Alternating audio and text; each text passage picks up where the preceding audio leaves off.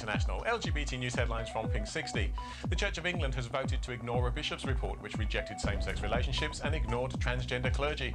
The document was rejected by a narrow margin, leading church leaders to begin a new period of reflection. Taiwan's Council of Grand Justices has asked for a legal interpretation of the country's marriage laws with respect to same-sex unions.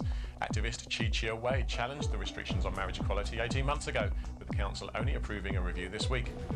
Almost a month after Pride Toronto voted to ban local law enforcement, Police Chief Mark Saunders has withdrawn all officers from the event.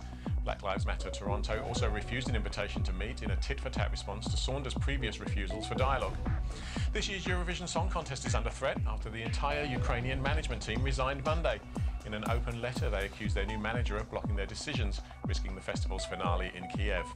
And finally, Hollywood A-lister Susan Sarandon has revealed she's not straight and is on the lookout for a new relationship. The 70-year-old actress who stars as Betty Davis in TV drama Feud previously dated Jonathan Bricklin and Tim Robbins. Well, that's all from us for today. Join us again tomorrow for more of the latest LGBT news headlines. And you can find out more about these and other news stories by searching for #Pinksixty on social media.